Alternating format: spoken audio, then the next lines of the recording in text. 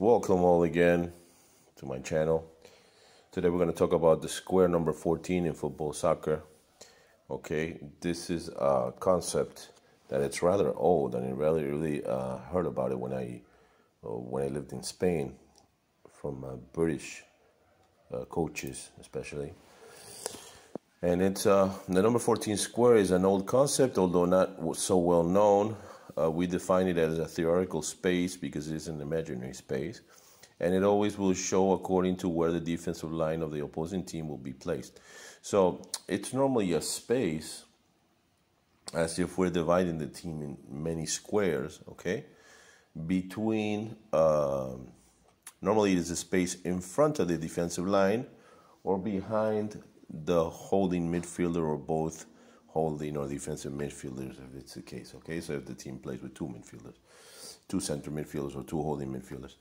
So it's a space that you're going to see in front of the defensive line and behind the central midfielders back, okay? And then be the space that you're going to have there. The main objective while dominating the space is that by doing so, we're going to be able to dominate and control the opposing defensive line in a way that we're going to be able to generate and take advantage of free spaces created, so our team will have big advantages as far as creating and finishing scoring chances, okay? So we're going to be able to, if we're able to control the space, we're going to be able to manipulate or attack the defensive line in a very important factor in an offensive organization and offensive transition, which is the shorter way and the quickest way to the goal. Okay, why? The shorter way and the quickest way to the goal is very important because it will not allow the opposing team or the defensive team to organize quickly. Okay, they're not going to have time to organize. Okay, by controlling the space, a footballer with the ball, and if there were several attacking teammates moving through central spaces, they would be defended man to man. And the lack of time and space so close to the goal would not allow the opposing team to organize defensively, and it would not be difficult for the attacking players or our team to create high quality scoring chances, okay? So basically, by controlling the space, we're gonna find our players, if we're on the attacking team, of course, that they're gonna be in most cases in even numbers at the worst, and sometimes even in numerical superiority in a space where it's very the way to the goal is rather short, and the time of going to creating a scoring chance on the way to the goal will be rather short. So the opposing team will not be able to organize. Okay, so this is why this concept is so important. Okay, here is an example of what I mean. Okay, so of course, here even in this case, for example, they have numerical superiority, and they always also have positional superiority. Okay, so in these cases, the defensive cover will not be able to be done because it's the defensive players are the two fullbacks are too far away from the goal. Okay. So the only player that can really create a cover, one of the central defenders, is the goalkeeper. Okay, so if we are able to manipulate a pass there or create movements and take advantage of that numerical superiority, it will be very easy for us to create high quality scoring chances. Okay, now this space, as I mentioned before, is not physical. I mean, it's theoretical. Okay, it's through theory. So we're going to divide the pitch in many squares. Here we have an example of Osorio, a Colombian football coach. He was ex-head coach of Mexico, and also very successful coach in Colombia, and explaining in Spanish how the original concept of the square number 14 was, okay? Which here we see the picture, okay? See, because I just lost it. He's going to explain it in Spanish now.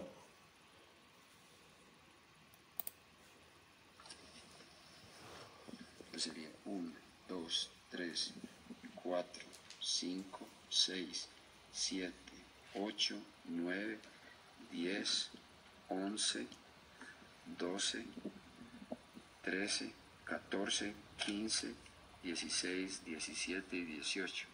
Y al revés, del otro lado sería entonces... From the opposite side, por acá. the same, okay? 2, 3, 4, 5, 6.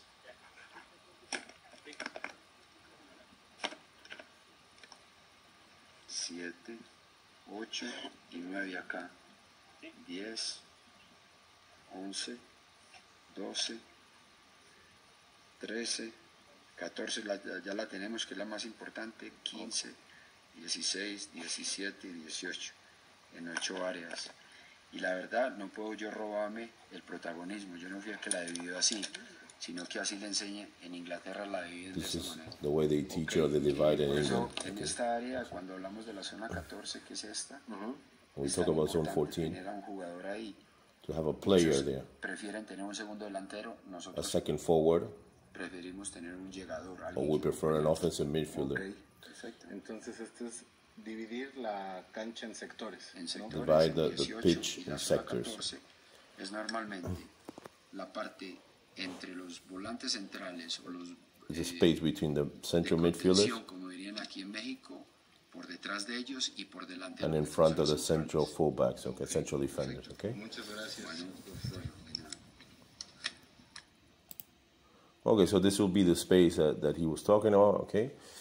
And basically, this space is theory, okay? Because of course, this is going to depend a lot on where the defensive line of the opposing team is going to be at, okay? So we're going to try to generate space there and try to get one of our players to receive there.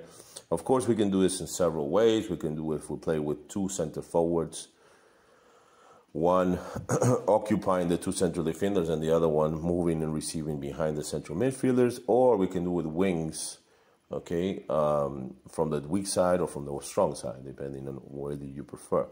So always, this is why nowadays possession football and offensive football is more sophisticated, because there's a lot of information, a lot of concepts that before we didn't know about, and we try to create and take advantage of this, okay? Now, this is the way we do it now. Okay, so as you see, the concept will remain the same, okay? So the space of the square for 14 square, the number 14 square, will be occupied by 22, 23, and 24 squares. Okay, so it's the same thing, same concept, okay? And now they use it a lot, especially Guardiola divides the pitch in a similar way, not exactly, but a similar way. And where we're not only going to try to take advantage of the 22, 23, 24 squares, but also the half spaces, okay, which are the channels or the lanes, the vertical lanes, the two outside inner vertical lanes that we have on the pitch also, okay. So this is the square number 14. Here's a video of an example, okay, where if one of the coaches started taking advantage of this was, of course, Guardiola. And this is why Guardiola is considered one of the, if not the best coach in the world, one of the best coaches in the world, because his offensive intelligence, here in an example he used in Barcelona with Messi in the false nine, and Henry, and I don't remember if it was Eto'o, the other one, winger, or if it was another a winger or another forward. What he used to tell them is to be on the inside of the fullbacks, so that the central defenders, if the number 9, the false or fake number 9, in this case center forward, in this case Messi, drops back, okay, since the two wingers are on the inside, the two center backs will never pick him up, because if they do, the wingers will be practically open on an inner pass and be along with the goalkeeper. So they will normally prioritize, as is logical, the inside lanes, so they will not go out, okay?